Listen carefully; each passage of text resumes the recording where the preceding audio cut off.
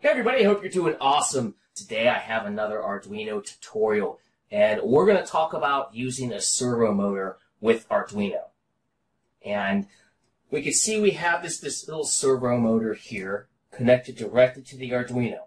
Now that may or may not be a good idea depending on the motor and what you plan on doing with it. So we're going to talk more about that in a minute, but I just want to demonstrate real quick what this does. So I'm going to plug in the Arduino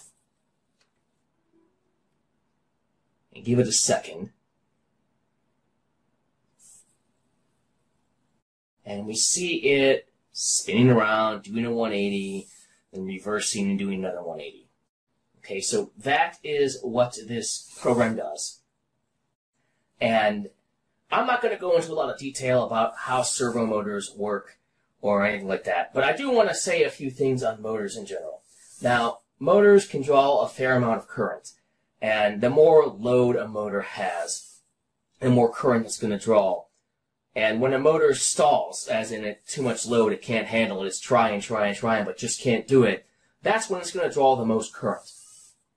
And we see this little thing here, this is the horn, it's called a horn, spinning around. And I took some current measurements earlier of this setup right here. And right now, no load, it draws anywhere from 60 to 185 milliamps, depending on where it is in the position or where it is in the program. Now, if I take this and grab it with my fingers and stop it and actually stall the motor, that shoots up to about 430 milliamps. Now, the Arduino Uno, the power supply regulator, is capable of about a maximum of 800 milliamps, no more. And when it's plugged into USB, of course, most USB ports are only good for 500. But you also have to factor in the chip is going to draw some current, the microcontroller that powers the Arduino, and, the little LEDs and stuff. So you could get yourself in trouble real quick if, say, you have a couple of these hooked up directly to the board, and for some reason they stall. Say your robot runs into something, or something like that. It could draw a lot of current, especially if it's a bigger motor like this here. This servo, we can see, is considerably larger than that one and is capable of drawing a lot more current than this little tiny one here.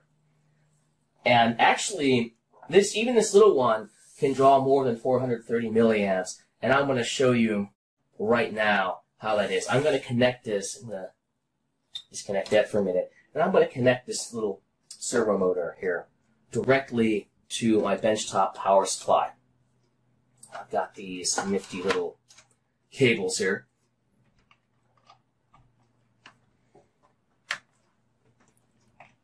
There we go. And let's do our 5 volts here and our ground here. And make sure they don't touch. We don't want them touching. And I'm going to plug the Arduino back in.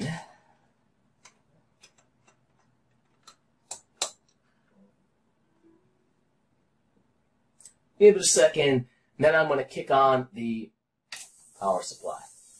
Now, we see this thing spinning round and round in circles this time. And let me show you what it's drawing no load.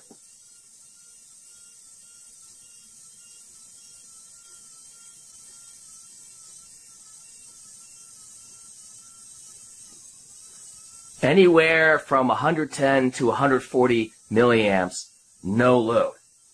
And if I stop this thing with my fingers, it shoots up to about 640, between the high 500, 640 milliamps. So this could draw some significant amount of current, even a little motor like this. So just a word to the wise, a fair warning, when you're connecting things like this directly to your Arduino, be careful. Make sure you have a good understanding of the board's capabilities and how much power or current it's going to draw, rather.